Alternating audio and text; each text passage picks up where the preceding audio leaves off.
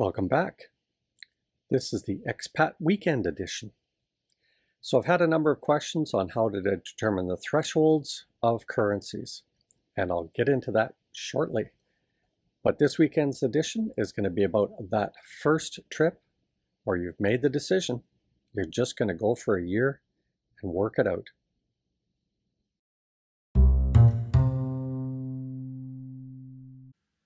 Let's get right to it. XE is the program that I use. Seems to work across all platforms quite nicely. So here on the 5-year chart, you notice a pattern happening here. And this is why I like using the 5-year and 10-year charts. Where is the pattern? And in about the middle of the screen there, you notice that it was just chattering around that 39.40 mark. And it usually either breaks hard to the top or breaks hard to the bottom. On the 1-year chart, there's just not enough data. There's enough data if you've already set your threshold, then you can determine whether you're in a downward trend and you need to capitalize now before it gets below your threshold, or you see it trending up and you wait for it to break through your threshold and again capitalize on it, right? But that's just your month to month so that you don't get caught in one of these situations where it's too low. And this is why I keep saying you have to save in your host country, capitalize on the upside, and send bulk money. Before we get too deep into this chart with all the red lines all over it, I want to point out that the reason that we set this threshold is to set a living budget in the Philippines, okay? You need to set that because we don't want to treat this like a Forex trading thing. If you do that, it's like doing the stock market. You have longs and shorts, and you have to know when to buy and sell and trend lines and all of these different W shapes and M shapes and triple tops and crowns and all these different things. You don't want to be getting into that when it comes to your day-to-day living. You need a budget to work off of. And if we go to this chart now quickly, we're going to look at the squares going from right backwards to left, okay? And if we look at that first square, we notice that we've been doing really well this year. Not bad at all. A couple of times it broke to the trend line and bounced off of it and fortunately came up nicely. Now, if you slide that grid pattern back again, backwards a little bit, you can see that there was almost a year where the currency was well below the threshold mark. And this is why Lynn and I send multi-years of money to the Philippines to ride through those points. Because in our living in the Philippines, we have had years of 36. And so I had to go back to my basics of understanding charting and figure out what my threshold was. Leaving the grid where it is, you can see that it walked around that 40 mark quite nicely that we talked about earlier.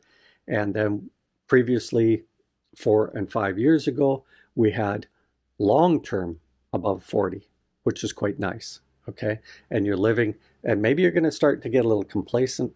Then this rippling comes along, but then it broke to the bottom side. It will always break to the bottom side at some point. So please, please, please protect yourself. Now let's quickly look at the US dollar. The same rippling happened. You notice it rippled, and then dropped to the bottom side. And now it's been climbing ever since, okay? Similarly on the 1-year chart, you can see just at the beginning of that chart where it shows the sharp upward trend. And had you not seen that in a couple of more months, you won't even be able to see it. And you'll have no idea where is your long-term trend line. Australia, 5-year, similar situation. Their downward trend was much sharper. Its rippling was less determined, but once it broke below, it broke below. And again, if you look at the 1-year chart and you're just about to go to the Philippines, you have no idea where your bottom is. So you need to learn this stuff. It's just a matter of following it every day. Once you've done your threshold, just work with it. Euro. Euro is the perfect example of why you need a 10-year chart. If you look at the 5-year chart, you'll see that the threshold line that I've drawn there is below the medium. And the reason it's below the medium is that they had this abnormal situation where the currency went up to 65. Huge. But you'll notice if you go back to the beginning of that chart, it says at 59, just above 59, probably about 60.5, and you draw a line from there to the bottom of the bottoms, it was destined to come down. It wasn't going to continue to rally up. And so on their 5-year chart, you don't see that walk along the line, which it should have had, but it didn't have. Again, if you get rid of that, you'll notice right now it's walking along that threshold line. And again, if you look at the 1-year chart, you've had lots of opportunity in this last year to send good money. It's rallying to the bottom right now. It came up and touched the threshold line, but it looks like it's determined to continue to go down. We'll have to watch that euro and see where it goes.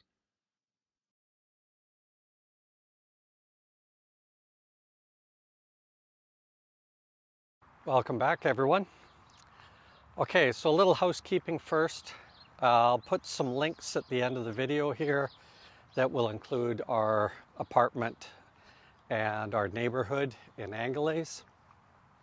Over time, I'll also include some video from the San Romejo area, which has also a fair number of expats. So what do I suggest for a hotel? Red Planet.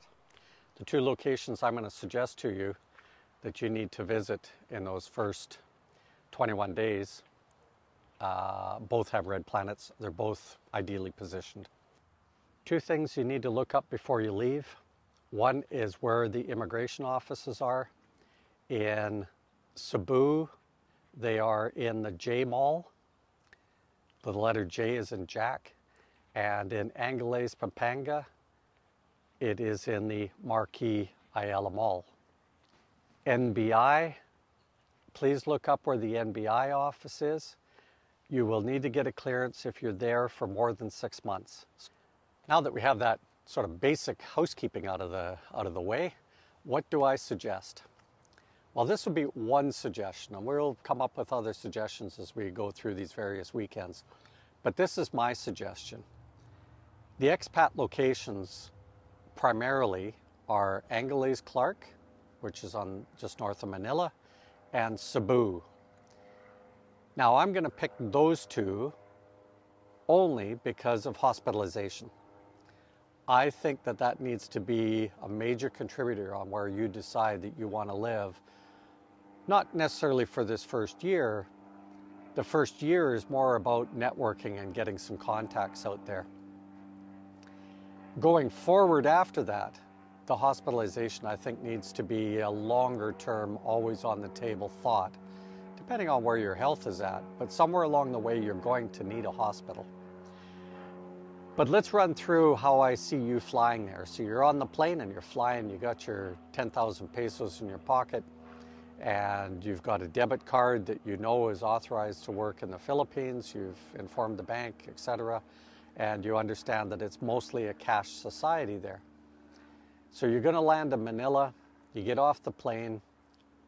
First, I'll say, if you land with Philippine Airlines, their domestic terminal is right next door. So all you have to do is walk next door, grab your flight, and go to Cebu. If it's another airline, you can easily go down to the taxi area. They have metered cabs. Make sure it's a metered cab. They do have non-metered cabs there. And grab that cab and go over to Terminal 3 and catch your flight to Cebu. Now, why am I saying Cebu? I'm saying that because this is your first trip there.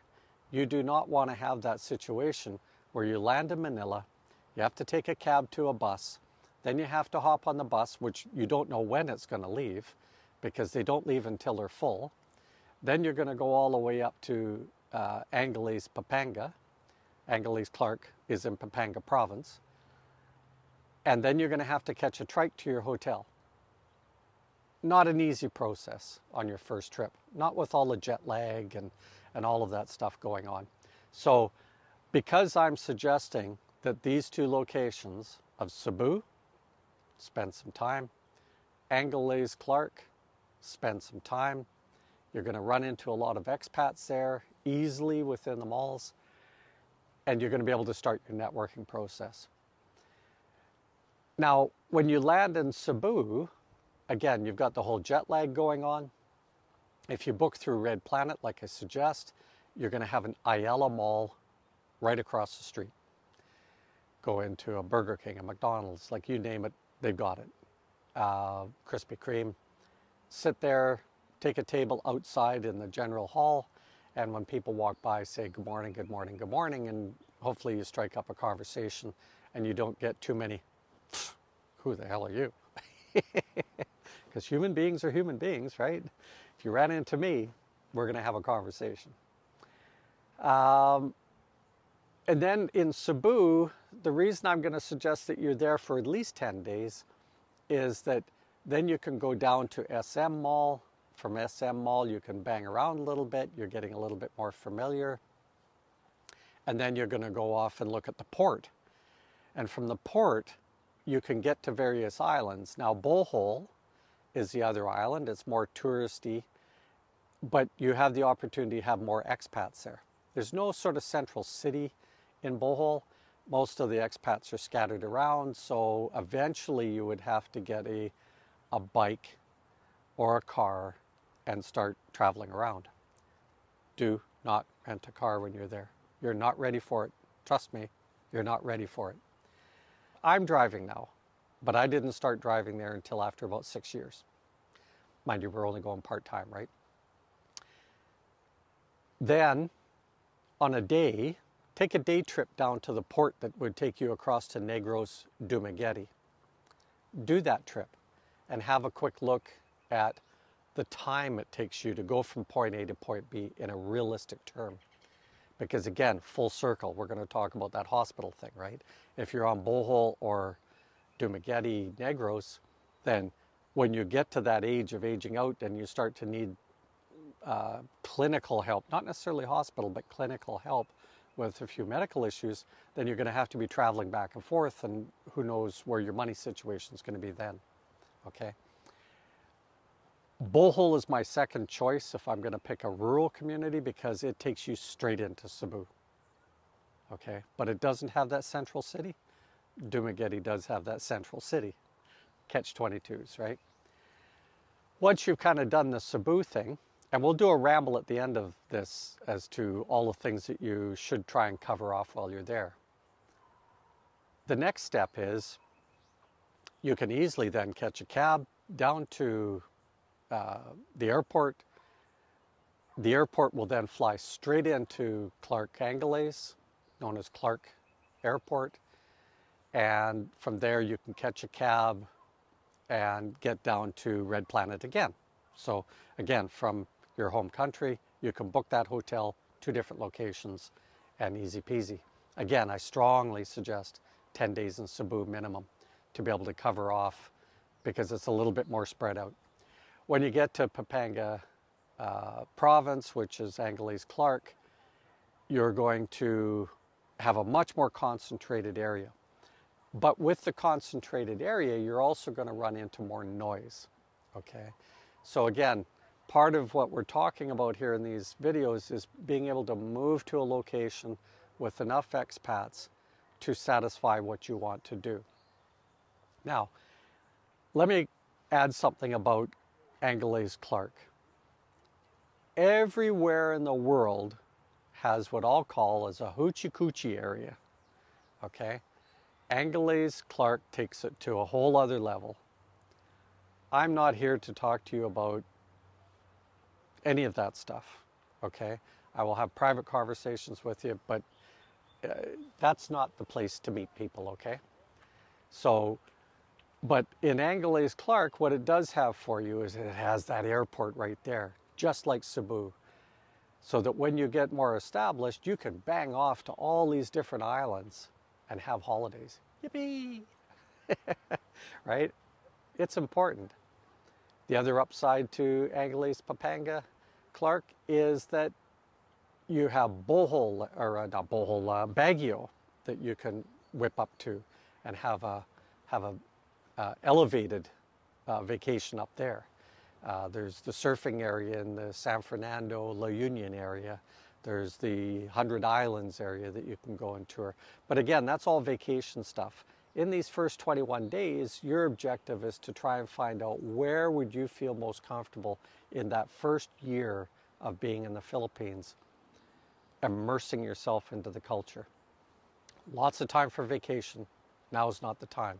You've got limited time because this coming Wednesday's video is going to be all about the apartment. You've got to get an apartment as quick as you can. You can't stay in the Toon Hotel long term. And you need to make a decision about whether you're going to rent a furnished place to begin with, say for that first year, or you're going to rent a empty apartment and then furnish it. Okay. And I've got some ideas on that, but again, stay tuned for Wednesday. We'll talk about that. So that's my cycle suggestion. And by the time you're in the Clark Angeles area, you will have enough time to get, again, to know the Jeeps and the trikes because you're meeting expats, you're doing your networking, and you will find out where the Dow bus terminal is, and you can go straight to the airport, or you can go to SM Mall, and they have a direct bus that isn't so direct. It does a couple of stops, but it will take you straight to the airport. Okay, a Genesis bus line.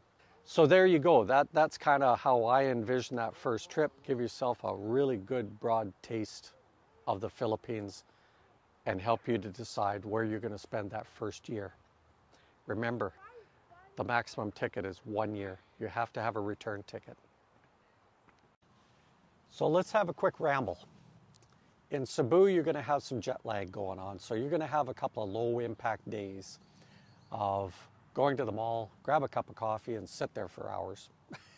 Cruise around the mall, maybe take a taxi. Make sure they're metered, guys. Always metered cabs. Tip them. I'm a Canadian. We tip. And get your way down to SM Mall. Repeat the whole process. That'll take you a couple of days. And then you also want to check out the exchange rates on the street.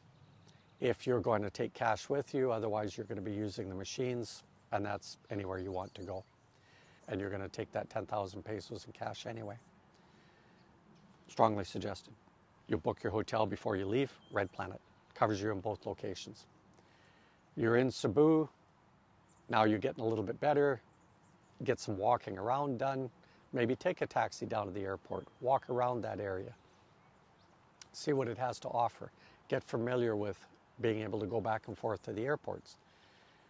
Go to the ferry dock near SM Mall and see what potential is to maybe take a single day trip out to Bohol and have a look there. Lots of expats, but no sort of defined city with a fair number of expats.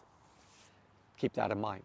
But from that ferry, if you're aging out and you need more hospitalization or need more clinical care, then one ferry ride and you're in Cebu. So likelihood of being able to catch a ferry and go right back, much higher.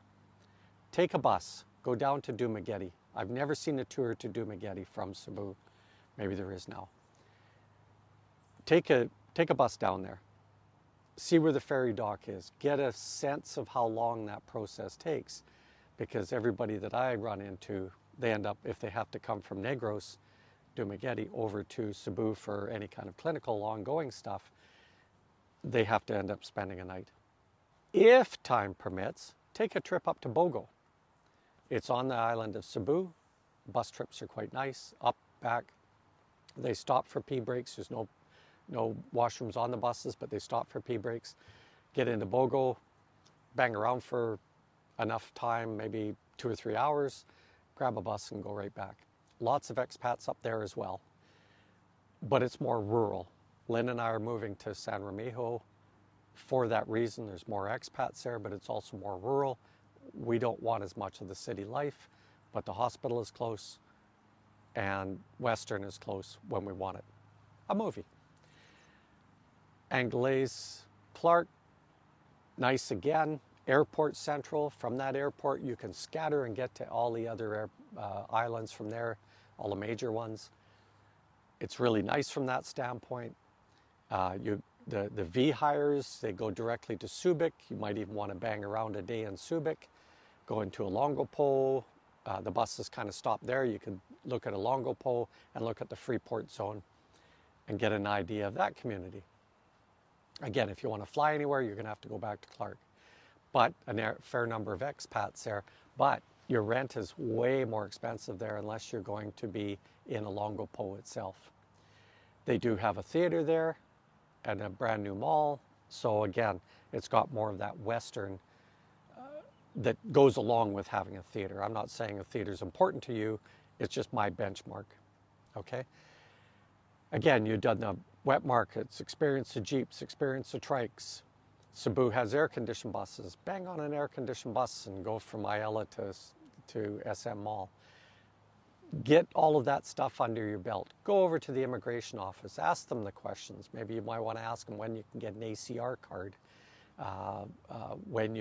That's for longer term people that are going to be there. You present your ACR card and your immigration fees are cheaper.